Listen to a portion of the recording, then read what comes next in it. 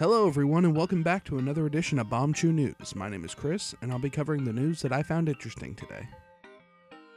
Nintendo has announced that they're discontinuing the NES Classic Edition.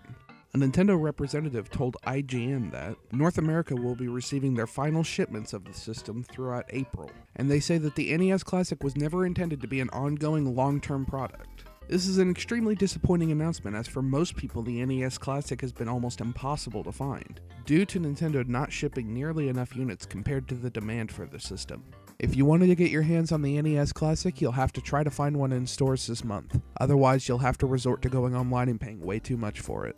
And finally, Bandai Namco has released a teaser trailer for a new project. The project does not have a name yet, and the teaser trailer simply ends with the phrase "prepare to dine." The teaser trailer is extremely stylized and looks great, and if I had to guess, I'd say this has something to do with Bloodborne or maybe even Dark Souls, as FromSoft has worked with Bandai Namco on a number of occasions. Look for the full announcement coming out on April 20th.